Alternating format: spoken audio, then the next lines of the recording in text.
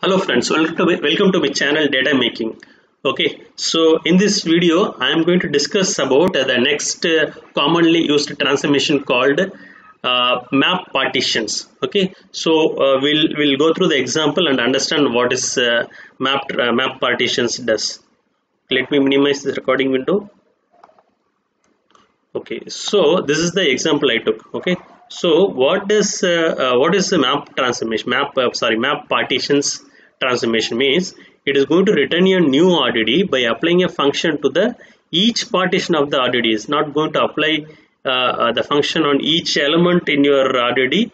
Okay, so it is going to apply a function on each partition, which each partition will have items or the lines or whatever the type of RDD it is going to apply. So basically the function will apply on each partitions. Okay, so we'll understand how it is works. Okay, so first took is example. Okay, so we are creating a so let me go through the function. Go to the program. So after this PySpark import, okay, I created a three function. Okay, it's a simple Python function. One is a process partition. Okay, whatever value it is coming, it is going to the partition, right? So it is actually it's a iterator or iterable. Okay, so this iterable value, okay, it takes, okay, and it is going to sum up and it is going to send it. Okay, so yield method is actually works like a generator, right? So it is alternative to the return. Okay, so it will not it will just return every item is events, every item is processed. Okay, so then so same thing I just put it in different way. So this function, the process partition and process partition underscore y underscore sum does same. So just want you to show you this is a iterable object. Okay, so what I do is I just created a one variable, a number sum. Okay, I just using a for loop, I iterated this element in the partition. Okay, I did sum and then yield. Okay, so yield we need to use because each partition it will return this sum. Okay, then third this just almost same. What I'm going to do instead of sum, this is the this I just consider this is a string value. Okay, so whatever the line I get from the each partition. Okay, so take each partition and iterate string items in the partition and just find the length of that each item and say and put it in the list and send it as a final. Okay, so for each partition I'm going to do this. So basically this is the three function I wrote.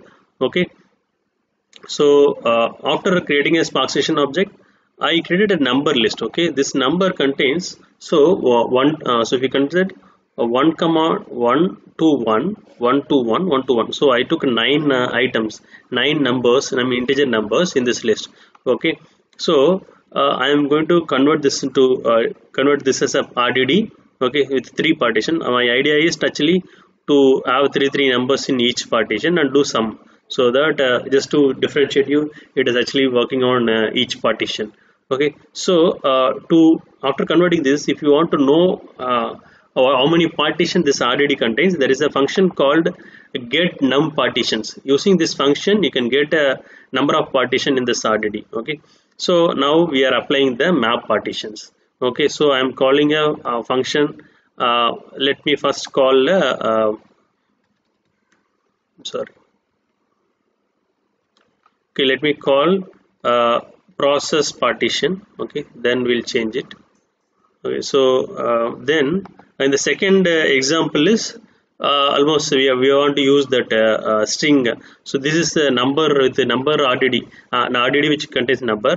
I'm going to process with the RDD which contains string value, means lines. Okay, so I'm actually taking this input the technical this input path. Okay, where I add let me show you the input path. I go to this data PySpark 101 input. There are two files.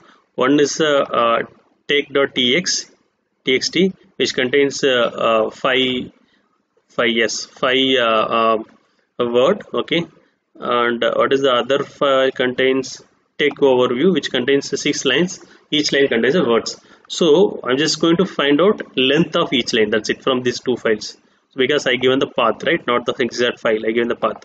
So it is going to take that, it is going to convert that into RDD. So what happens is, in when you have a consider one file, that file actually it will consider that one file as a one partition if you don't provide anything. So because each file when you store in HDFS, it will be one block will be allocated to that file. So here in RDD,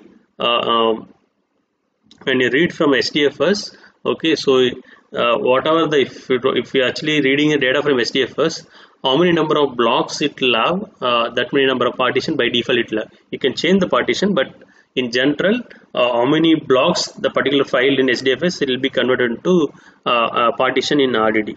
Okay, so then you can find RDD number of partition in the RDD.